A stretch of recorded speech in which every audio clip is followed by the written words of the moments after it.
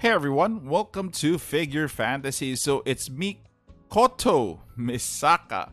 Time review and build and strategy guide for her. So to get you guys in the right track on how to construct and build her, I'm actually finished with her. As you can see, I'm at 5 diamonds for her, but I wouldn't mind getting extra copies for this function, the painting function of the figure. So it gives you additional bonuses. So this applies to any figure that you have. So by the way, guys, before I forget, please join our Discord chat or server. It's in the description of this video, so please join us there and we will discuss whatever you want to discuss.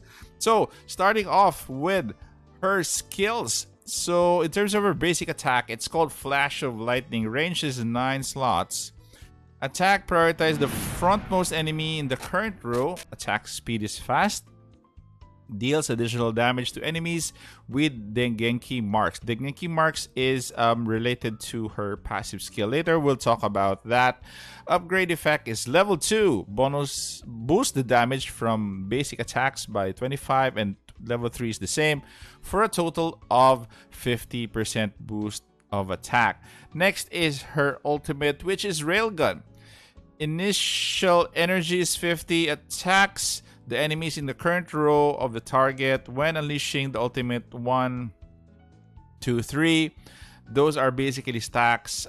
Gain a stack of Raijin and awaken new abilities. So you will see when you play her, there are actually 3 icons on top of her head. So those are the stacks. So it will tell you that you've reached the 3rd stack already, and the 3rd stack would trigger. Okay, so again, gain a stack of Raijin and awaken new abilities. 1 stack of Raijin. Basic attack deals splash damage to units in the same row. That's only the 1st stack. The 2 stack and 3 stack effect are currently disabled if you only have this, but once you get it at level 2, 2 stacks of Raijin. After unleashing the ultimate, triggers lightning strikes upon targets with Dengenki marks. This is actually related again to the passive, which we will cover later. And basic attacks deal splash damage to units in the same row. The 3 stack effect is currently disabled if you're only up to here. Then once you unlock the 3 stacks of Raijin, when Lightning Spear is triggered, launch another Lightning Spear that attacks the enemy with the lowest health in the current row. Each stack of Raijin also boosts her attack speed by 25%. Okay, so this is what I've been talking about. So Lightning Spear fires a Lightning Spear every 8 seconds, dealing damage to all enemies in the same row as the current target, and inflicts a Dengenki mark. Okay, so this mark will be placed by your passive. Upgrade effect, Lightning Spear triggers again whenever her basic attack lands a crit. So take note, you need to increase her crit probably up to above 50% to trigger it more than 50%. Level 3, the Lightning Spear deals damage to all enemies in the same row and current target, and inflicts a Dengenki mark. And next is Special Electromaster, boost damage by 15% when there is no surrounding enemies. So upgrade effect, boost attack by 5% and crit chance by 10. Boost damage by 25 when there is no surrounding enemy. So again, what do you think of her kit? I think it's spectacular alone. I just realized that she's not competing with Zorola. Zorola is actually a boss killer rather than mob killer, because if it's only a single target, it benefits Zorola. As for her, she will benefit more if it's multiple targets. So again, for the subscriber, the viewer that mentioned that she is more of a Vazarwin than Zorola, actually I agree with you, but not all of it. Probably a Vazarwin 80% or 90%, so similar. So again, she is kind of a different dimension on your Tenma team. Zorola and her can actually go hand in hand, and also for Vazarwin. So 3 of them are a good trio for militarist for Tenma. Okay, moving on to this girl's strength and weakness. So definitely she's going to have good attack. She's going to have good health and good defense as well.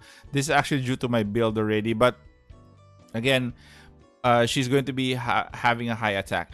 The health, by the way, is one of her weakness because when I first had her, she's so squishy at the back.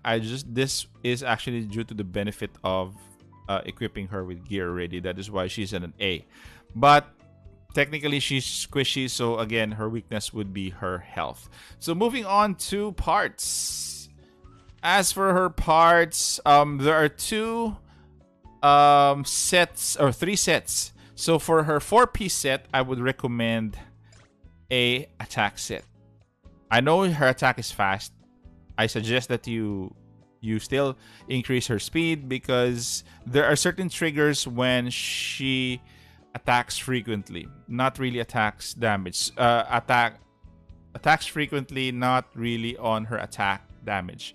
So initially, my recommendation is going to be attack speed set. Next is going to be attack. If you guys are building her for a more of focusing on her ultimate, so definitely you'll need an ultimate set. So, but I'm not really recommending the ultimate set because that ultimate set is tied to her exclusive badge, which I will explain later why it's actually bothering me. Okay, so again, recommending is quick attack, then attack set for the 4-piece. Definitely for the 2-piece set, you'll be needing her.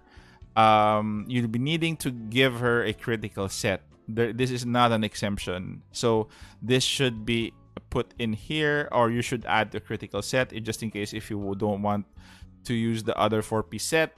It depends upon you, but my combination is either quick attack or attack plus crit. So that is my recommendation in terms of parts. In terms of badge, I'm definitely recommending the Eternal Nightmare badge. This is actually available already.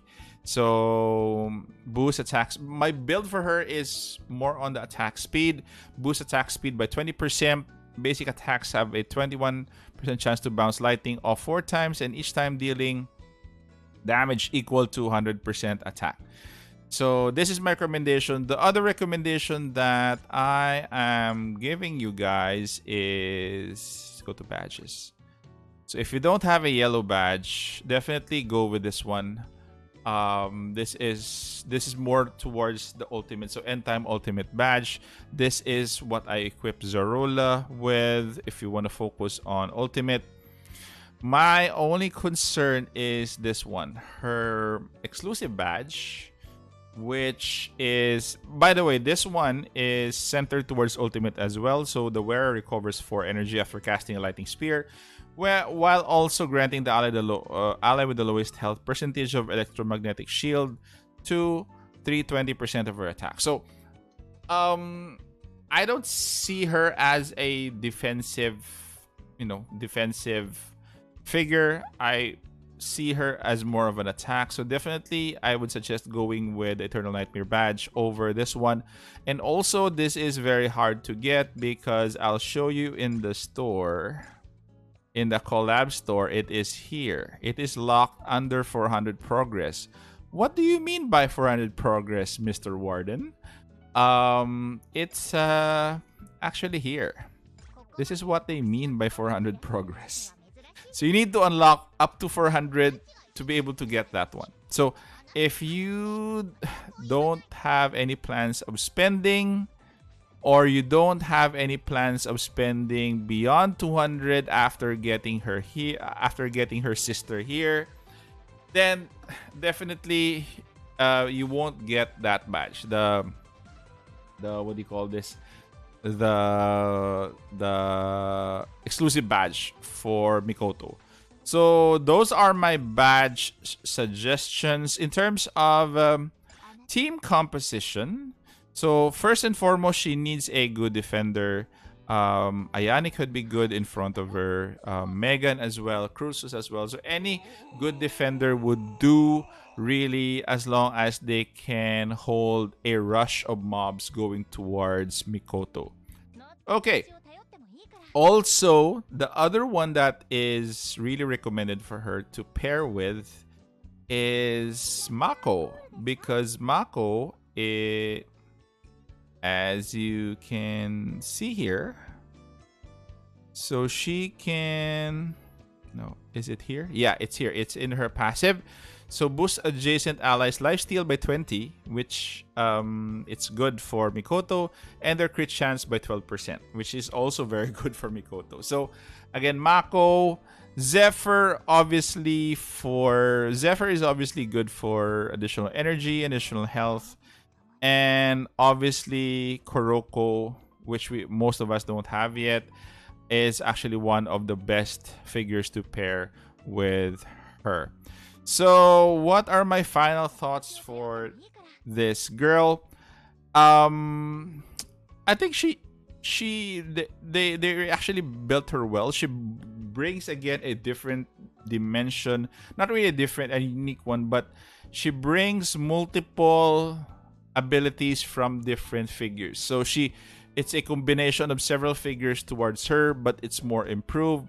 Increase her crit more than 51% or more than 50%. Then add more attack speed if you wish to build her with attack gear, attack speed. Her passive deals very consistent damage, and I like how her passive is built. You don't need to focus on her ultimate, and you can build her toward ultimate, focusing on ultimate or focusing on her attack speed or basic attack. Okay, this is going to be just a trial and sample on how big her range is. I tried this run already. I haven't cleared it because of this boss bunny who gives shared health to everybody.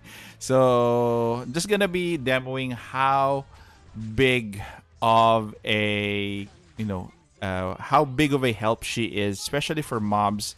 How big the scope of her damage is, and how quick she attacks. As you can see there, I can see her attack.